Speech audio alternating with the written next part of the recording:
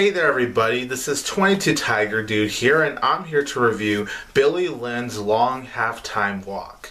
So Billy Lynn's Long Halftime Walk is directed by Ang Lee, and the film stars Joe Alwyn. This is his first film. Kristen Stewart, Chris Tucker, Garrett Hedlund, Vin Diesel, and Steve Martin.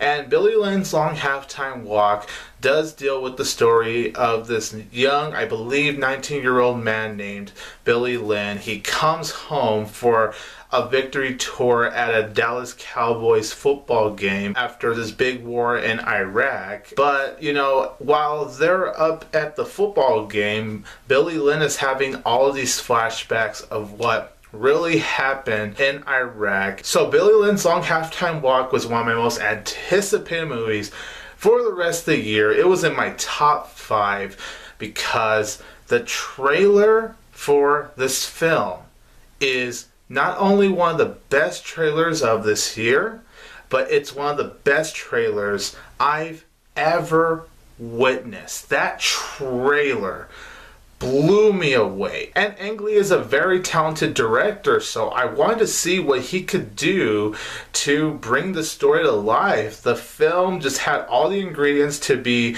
this either good or great film. It had those ingredients, and now that I've seen Billy Lynn's Long Halftime Walk, my verdict on the film is that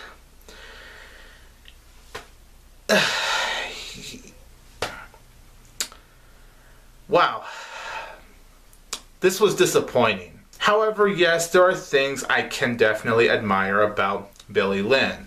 Definitely what I'll say about this film is the cinematography. The cinematography does look beautiful from beginning to end. I loved how the film was shot throughout, whether you're in the flashback scenes in Iraq or whether you're in the present time where Billy Lynn and the rest of the squad are at the football game.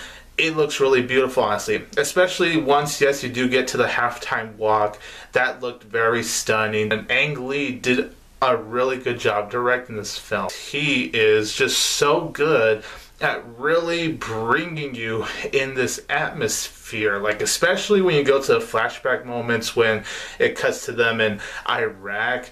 He really made you feel like you were there in Iraq with Billy Lynn and the rest of the men. Some of the writing in this film can be really well done. I would say the ones that I was really engaged by as far as dialogue goes are the moments between Billy Lynn and Vin Diesel's character, and the scenes when Billy Lynn is talking to his older sister played by Kristen Stewart. I actually thought those scenes when he is having a chat with his sister, those were very engaging scenes. And there were even some moments with Billy Lynn and Garrett Hedlund that I actually did really like. As far as performances go, I'll say most of the performances were actually really good. I'll start off with Joe Alwyn.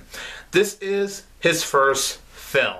This is his first role he's ever acted in. And I have to say, he did a really good job in this film. He really does have a bright future because the way he expresses his emotions is quite powerful.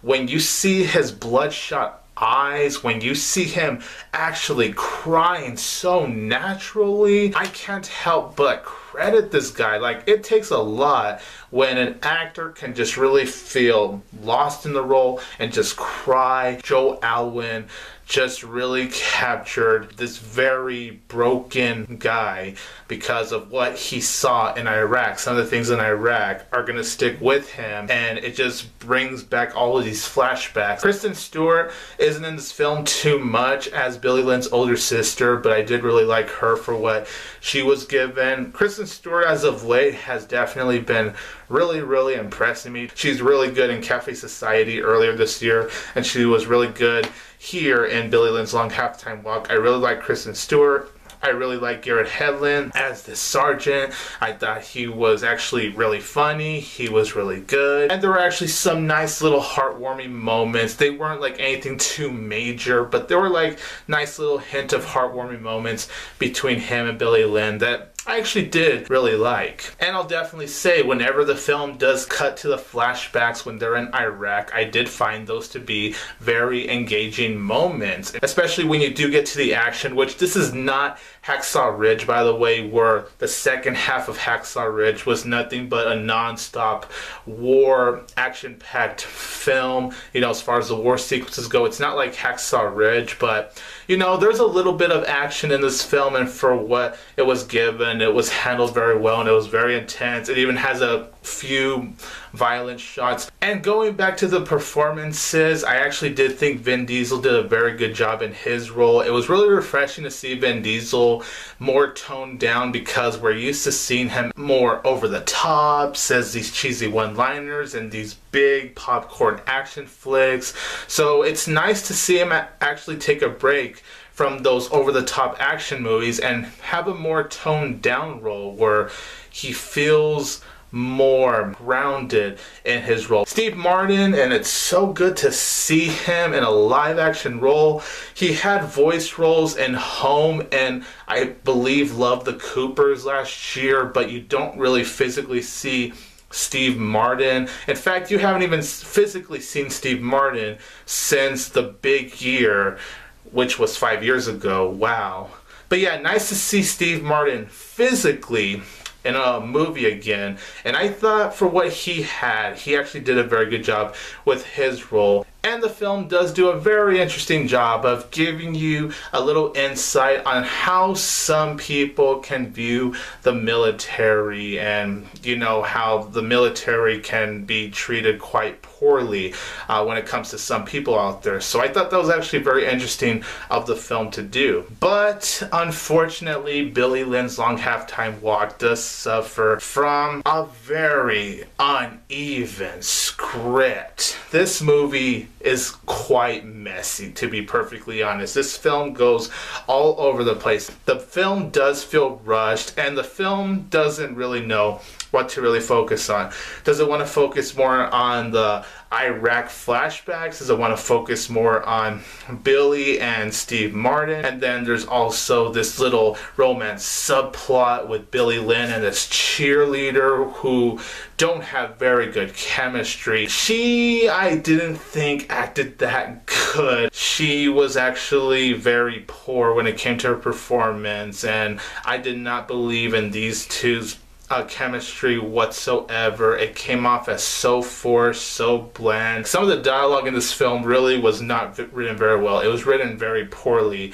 And I was quite surprised, because this is an Ang Lee film, and Ang Lee is known for having very good dialogue in his movies, but I have no idea what happened here with Billy Lynn. Some of the dialogue really did not come together very well, in my opinion. Also, while I did actually really enjoy the flashback scenes when Billy and the others are in Iraq, I actually did feel like by the time the film ended, I was expecting more, because I thought there was going to be more to what they were going to show with what happened in Iraq, but I felt like walking out, I wasn't really given all that much. I feel like they didn't really go as deep into those Iraq moments as much as they could have.